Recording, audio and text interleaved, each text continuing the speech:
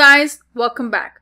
Now in this tutorial, we are going to create a connected app. The reason we want to create a connected app is so that we can connect to Salesforce from an external application.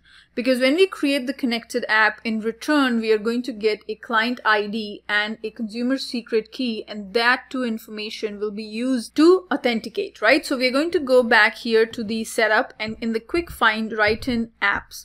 Under the app manager, click on app manager, and here is the option to create your connected app. So click on this new connected app and then provide the connected app name. So here I'm going to say test Salesforce.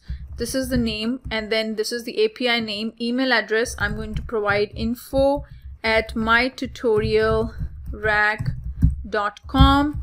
And then if you scroll down, you're going to enable the OAuth settings. We have to provide a callback URL, so I'm just going to call it login.salesforce.com, and then now it is asking you the available OAuth scopes. Okay, so what does it mean is what kind of access do you want that external application to have on Salesforce? So means, do you want to give full access?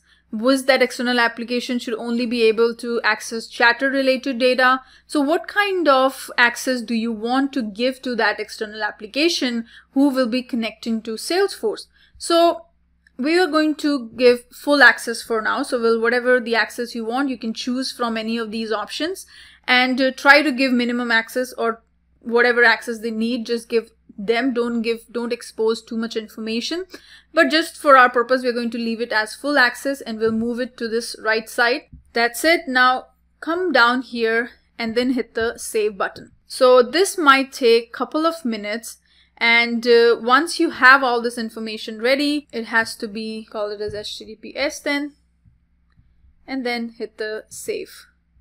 So it's asking that give us 2 to 10 minutes for your changes to take effect on the server before you can use this connected app. So let's just wait now. You can see here, this is the consumer key and this is the consumer secret. So these are the two things that we needed so that Postman can talk to Salesforce now.